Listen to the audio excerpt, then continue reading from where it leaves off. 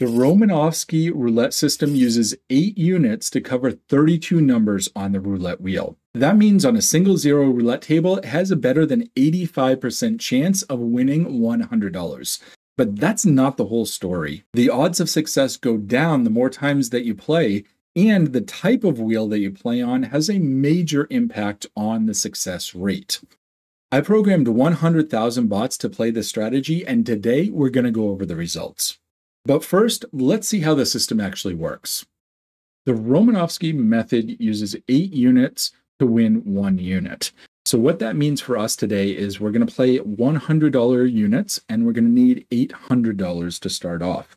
So we start off with $300 each on the second dozen and the third dozen, and then we have $100 each on 2 non-overlapping corner bets. Now, each one of these, if they hit, we're going to have a net win of $100. Let's go ahead and spin 30 the wheel. So red. 30 red. So we won this dozen. That means we won $600. We lost $500. We net $100. We're going to do this 3 times. We're going to try to get a $300 win, and then we're going to stop. So we place the bets again. Exact same setup. We're not going up. We're not going down. $100. 12 red. Time, it's a 12. We want a corner bet. That wins $800, loses $700 for a net of $100. Our net profit, total profit is $200 now. We're going to go for a third try. Place our bets, exact same bets as I said. 17 now black. it's a 17. The middle dozen won. And this won $600, lost $500, net of $100. Our profit, we hit our profit goal of $300, and the bots are going to stop playing. Now I'm going to program 100,000 bots to play this. I'm going to produce a report. We're going to go through it, and we're going to learn all kinds of information. So stay tuned. And by the way, my name is Matt, and I run simulations of craps and roulette systems. You may know me from my other channel, Dice Data. This is my first video on roulette on my new channel, so it would help me very much if you would like and subscribe to this channel, and also share it with your friends. That'll help me get off to a great start, and I appreciate it very much. Now let's dive in. Okay, so here's our simulation report, Romanovsky at the $100 level. Let's take a look and see what we're going to learn. So what did we do? We simulated 100,000 bots on each of the 3 different wheel types, the single zero, the double zero, and the triple zero. 100,000 bots each. And on average, they did 2.6 or 2.5 spins per session. So you can see the number of spins, about 260, 250,000 spins that we've simulated in this set today.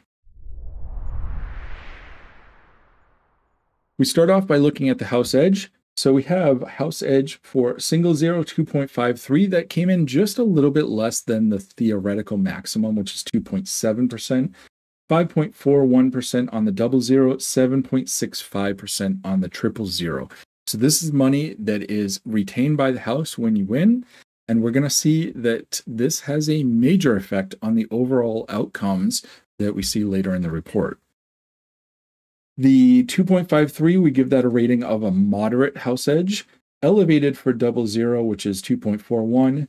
Triple zero is substantial. It is a substantial, the short notwithstanding, it is a substantial house edge when you're playing on a triple zero roulette wheel. But what's more important than the house edge is how often and how much these bots actually won.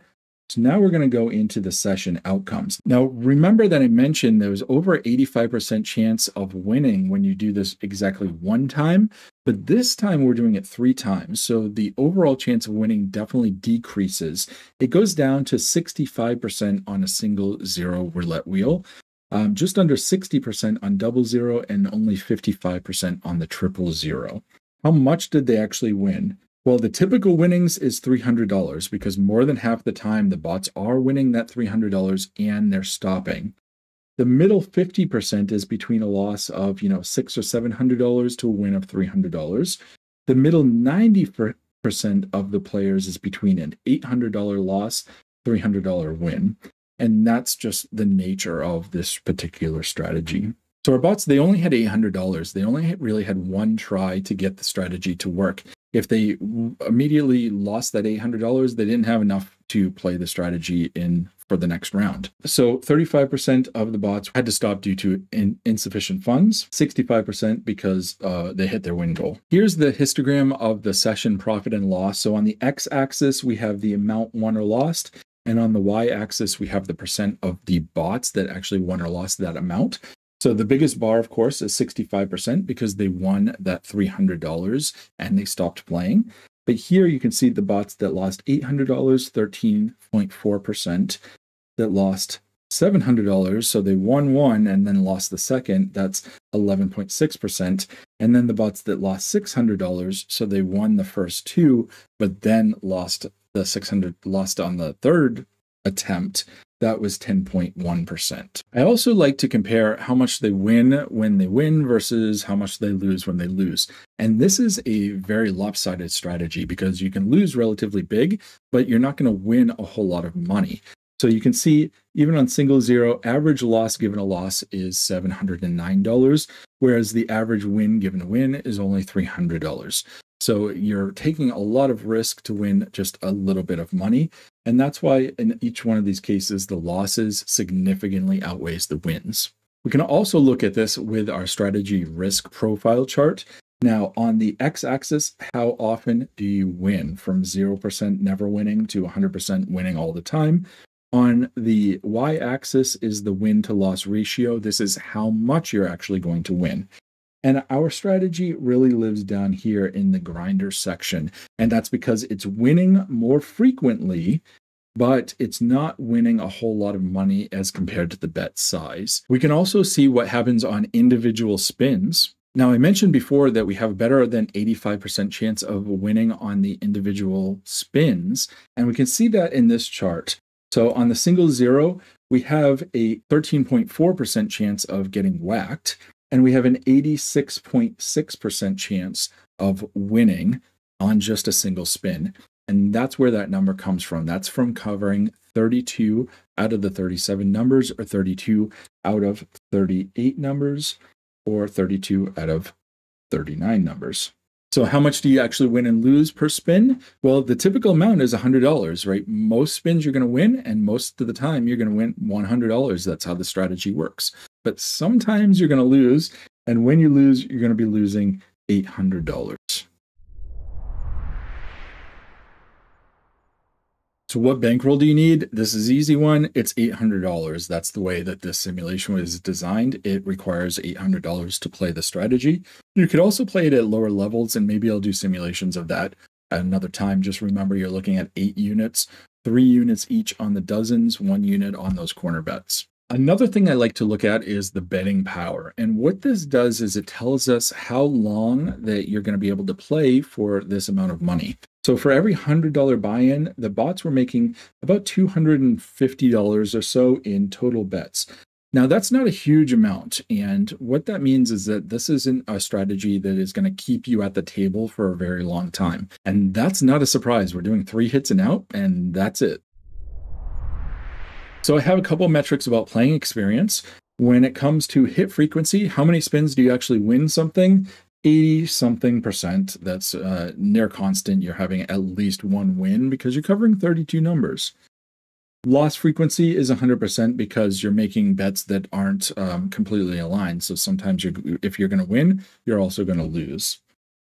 And hedge frequency, there's constant hedge frequency because, again, you have 1 bet win, 1 bet loses. Now, how much volatility you're going to experience with this strategy? Well, it's relatively smooth and relatively mild. You're not going to see a huge amount of swings either way with this strategy. And that's partly because it's a very quick strategy. It's just 3 hits and you're out. And it's also because you don't win a huge amount of money. Now, you can lose $800, but that's it. Or you could win $100. So it's not a lot of movement in either direction. So how long does this keep you at the table? This is a quick in and out strategy. So if we assume 30 spins per hour, then typically this is about a 6-minute strategy. So 2 minutes per spin, 3 spins, and you're done. These charts show us where the money is won and lost by individual bets. So you can see most of the money lost, and actually most of the money won is on those dozens. And the corners have a little bit less of an effect. Okay, so now it's time for our TrueScore analysis. So this is my rating system. We're going to start off rating the roulette single zero. House edge, moderate house edge. It's pretty average, 2.53%. You're going to be probably a lot worse if you're playing slots or things like that, but there are games where you can do a little bit better. This is single zero, remember. Profit and loss balance. This is mostly wins. We saw this before. Most of the time, this strategy is going to win, but sometimes it's going to have some pretty bad losses, and that's going to lose the entire $800 or $700 or $600, depending on if you won the first one or two attempts with this. Volatility is smooth, so the swings aren't very huge. The jackpot factor is capped. Your best sessions barely cover your losses because you're only winning $100 in your best sessions, but you're losing $800 in some of your sessions. So jackpot factor is not very good. This isn't going to get you rich. Betting power is also limited. This is a short sessions kind of strategy. So player ratings. So these are the different player personas. What would this strategy be best for? The rating that it gets highest is that paycheck player. So this is the player that likes to go to the casino, maybe every day or on a regular basis, throw down some money, give it one chance, try to make that $100, and then walks out.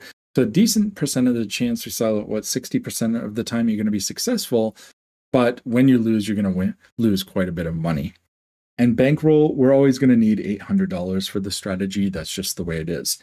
We don't see a whole lot of changes when we go into double zero other than house edge starts to get elevated. And because of that, the paycheck player drops down to 3 stars rather than 4. Everything else is relatively the same. Volatility went up as we saw a little bit earlier. And then on the triple zero, my favorite triple zero, I'm just kidding. Then we start to see the substantial house edge, and this is where it starts to get really expensive. This is expensive entertainment if you want to play strategies like this, or really any strategy on a triple zero roulette wheel. So that's all I have for you today. I really appreciate you watching. I hope that you enjoyed my first roulette video. Again, please give a subscribe, please like the video, and please share it with your friends because I would really like to make this channel a success and give you some great information about what happens with a real roulette strategy. Thanks for watching and good luck at the tables.